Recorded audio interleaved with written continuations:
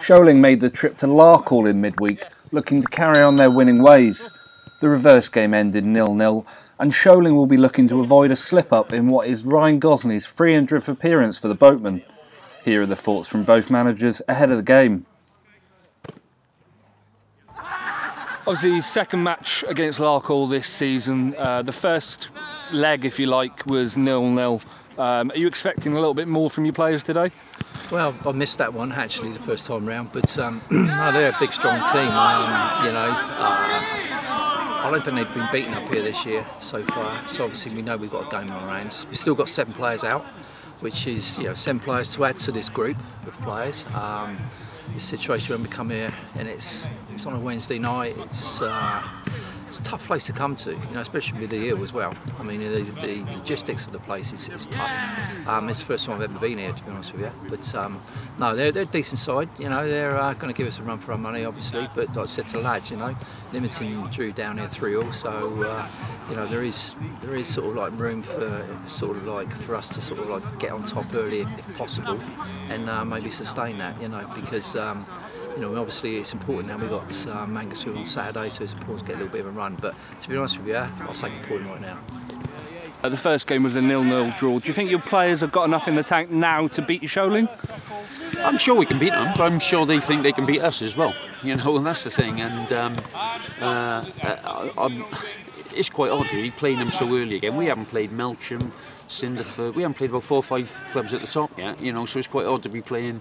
The second game against these, and they really don't want to come up here on a Tuesday night. And it's like we didn't want to come down to your place. Like, the fixtures are all rubbish. The following Saturday we played Mangasfield last time. Well, they could have just swapped those around, and it is what it is. But going back to your question, we have got enough. But whether we'll do that, we're not playing great at the moment. I must admit, we're not. But we're staying in games. We had a good win in the cup on Saturday. And yeah, we had a good win at Polton the other week, but we're not really at our straps again, for a little bit now. So I don't know is the word, I haven't got a clue. See what happens tonight.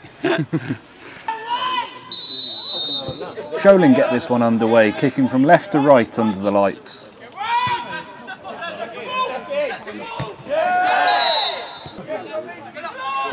This long goal kick was cleverly flicked on and into the path of Dan Mason, who beat his man before unleashing his shot into the arms of Simmons. Larkhall had a chance not long after, when Lewis Powell hit this one first time, only to see the ball sail over the goal. The home side had a chance to test Gos, but Lewis Powell's attempt was never troubling him. From the resulting goal kick, Gosney found the head of Dan Mason, who nodded on for target to get in behind and finished nicely to open the scoring for the Boatmen. Hello, Sholing!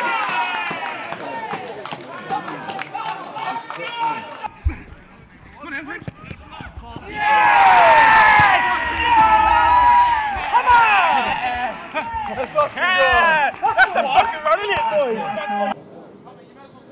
Another free kick for Larkhall, this time hit by Dale Evans, but again sailing over the crossbar. Ryan Clewett's pinpoint ball was chested down by Dan Mason, who beat the defender before lashing wide. Has to be hitting the target from there, and he knows it. A third free kick for the home side, and this time Samuel Crum blasted it over, much to the amusement of the Sholing supporters.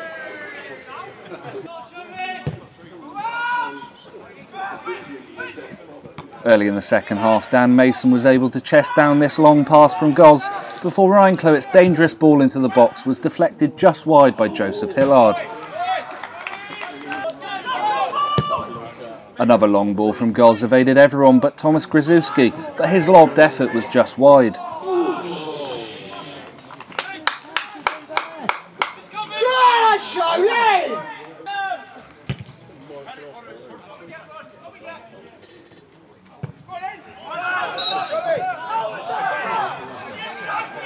After Brad Targett was adjudged to have committed a foul, Larkhall were the victims of their own mistakes, as the free kick only went as far as Dan Mason, who released McCluthie to flick on for Targett, who then forced Simmons into a good save.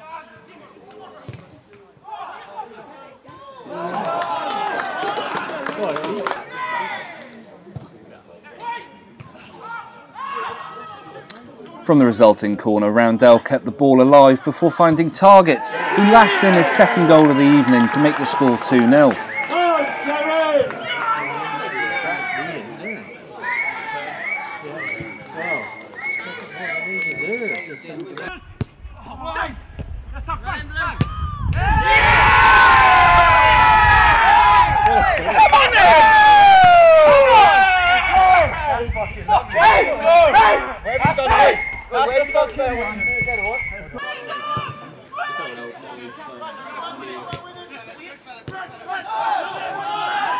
Some swift attacking play by Sholing eventually saw Dan Mason crossing into Thomas, and the ball deflecting into the path of Targett, who forced Semmons into another fine save.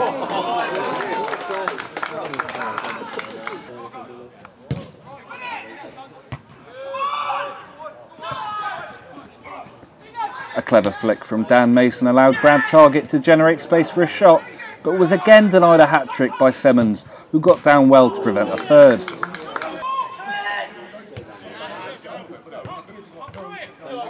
BRAD TARGETT was seemingly unstoppable on Wednesday night as he shrugged off a defender before gliding past the next and seeing his cross cleared away for a corner.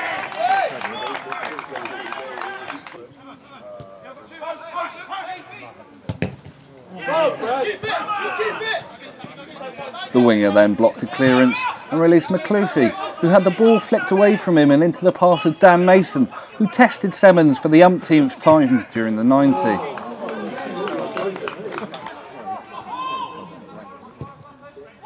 Ryan Cloett's ball into the box was rifled into the back of the net by Dan Mason, only for the referee to pull play back for a foul in the build-up.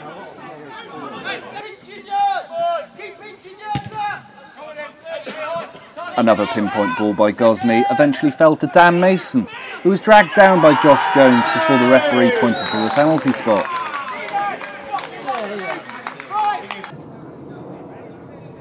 Dan stepped up and sent the keeper the wrong way to make it 3-0 to the Boatmen.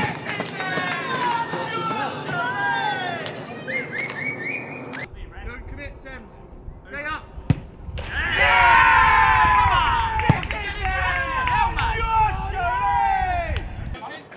Yet another free kick for Larkhall, and instead of blasting over, they could only connect with the wall as they waste another good chance. Full time and a great 3-0 win for Sholing. Larkhall manager Phil Bater declined to comment, so here are the thoughts from Dave Diper.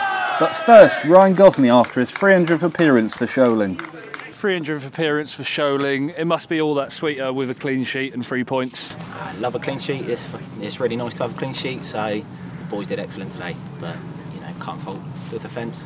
Solid all bases. What does it mean to you to make 300 appearances in a Sholing shirt? To be fair, at the start, I never thought I'd play for Sholing, so Dee and Bi will all joke about it, but nah, it's a great lads, so really proud to get there 300 appearances. 3-0 win away from home. You must be over the moon with that performance from your team. Yeah, superb. It was always going to be difficult to come down here tonight. It was really important to get through the first 20 minutes, which we did. We just grew into the game. I thought the lads did tremendously well. Everybody put a shift in tonight, and it just goes to show if everybody puts that 9 out of 10 of effort in, this is what you get out of the game. And we took our goals well and scored at the right times as well. So yeah, very pleased with today's performance. And Ryan Gosney, 300 appearances for Sholing. How much of an important player is he to your team? Oh, he's tremendous goalkeeper. I'm very lucky to have him. Could be playing higher, I think, but he loves it here. 300 appearances, that's some feat for a goalkeeper, really. And yeah, he's part of that. I mean, donuts, as he calls them, clean sheets. We've only conceded 9 goals in the league, and to be honest with you, I mean, that says it all.